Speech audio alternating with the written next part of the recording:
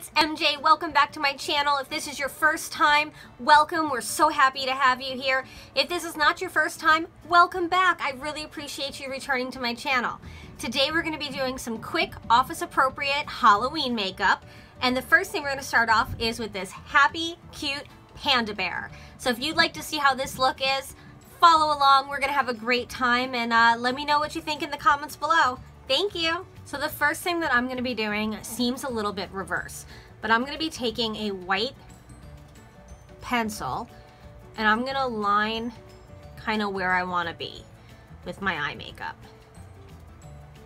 And I'm going all the way underneath my eye because I want all of this to be really highlighted because I'm doing a rounded smoky eye. And I already have my base, my foundation on.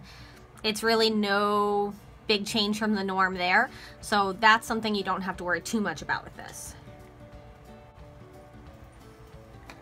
Now that I've got two big white circles around my eyes, I'm going to be taking a beauty sponge and my fingers. Now that I've blended all that white out and around my eyebrows, I'm going to be taking a black pencil and I'm going to lay in the shape very lightly. And this is the NYX Jumbo Eye Pencil in Black Bean. I want this look to be more rounded than cat-eyed, so I'm making sure that as I blend this with my finger over the lid, that it's very, very soft with no harsh lines and no straight out wings. So to do that, I'm kind of going inwards instead of pulling out with the color. Now going in with a medium gray color, I'm going to pack it on to my whole lid inside of that circular shape that I created.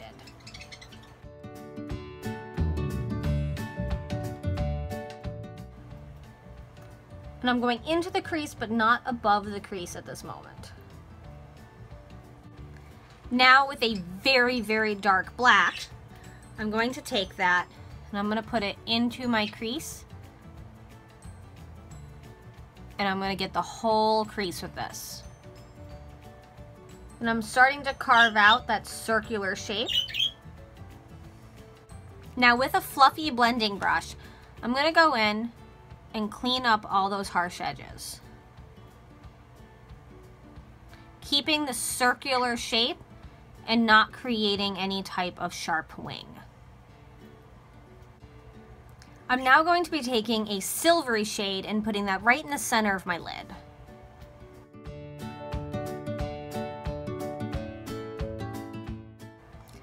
Now we want this panda look to be cute, not gothic or scary. So I'm going to take a fun baby pink and I'm going to put that right on the inner corner of my eye and just blend it inwards just a little bit. Also going to help to make your eyes look brighter, wider, and more awake.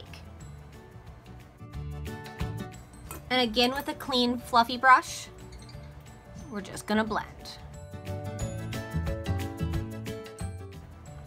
And I want to bring this gray up a little bit higher because this is technically still costume makeup.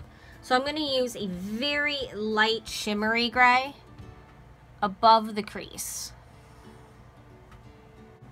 Now, if this was something that you weren't going to be wearing as part of a costume, you just wanted to use a monochromatic gray eye, that's where you could do a little bit of a silver highlight there, or maybe a bone color. But happy little pandas, they like a nice silver gray highlight. So I did go off camera and do my brows a little thicker and a little darker than I would normally do to match the eye. Normally I would do mine like a plum color to match my hair or a taupey color that's very neutral, but for today I went with a thicker dark gray brow. I also went in and did my waterline black with the same NYX Jumbo pencil in Black Bean, and now I'm going to be taking a dark gray shade and going underneath my eye to smoke out the eye a little bit.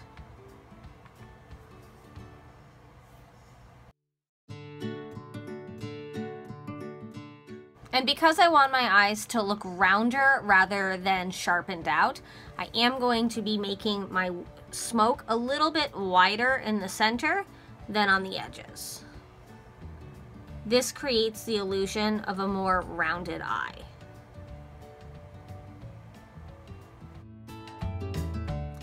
I'm going to be taking a little bit of a lavender highlighting stick, and I'm doing this on the apples of my cheeks. And once I have this on the apples of my cheeks, to soften it up. And with just a little bit of setting powder on my fingers, I'm going over the top of that area to brighten and whiten it just a little bit more. That's giving me the illusion of a very, very light blush.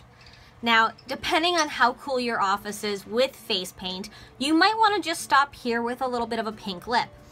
But my office is pretty lenient when it comes to holidays. So I'm going to be taking that pencil in Black Bean, and I'm going to give myself a little panda nose. And I'm just going over the tip of my nose and down.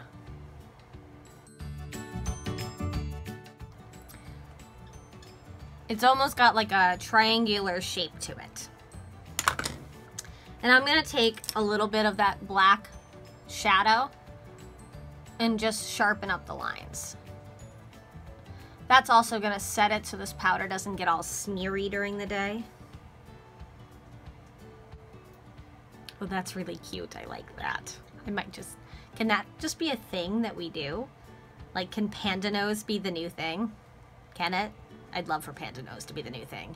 Hashtag panda nose. So I realized I wanted something a little bit cuter for the cheek blush area, where I tried to do like a little bit of a shimmer and then whiten it up. I'm gonna take a pinky blush and just tap it on the tops of the apples of my cheeks. I'm going to be doing a little bit of ombre lip by taking this hot pink lipstick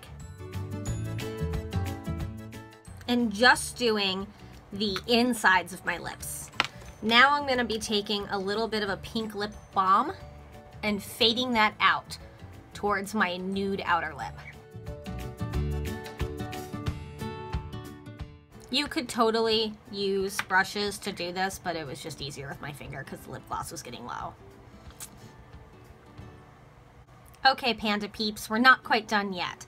We are gonna come back to our eyes and take a little bit of a white pigment powder and just touch the inner corners of our eyes.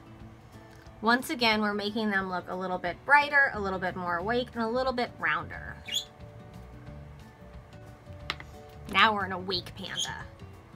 I'm gonna be taking some somewhat floopy lashes. They're a little bit on the thicker side, and putting those right on there, no liner. Now that I have my lashes on, my lips are rosy, my eyeshadow is round and panda-esque, we have the final touch.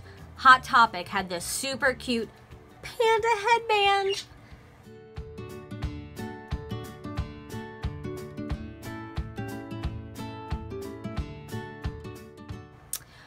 I just think it's very cute.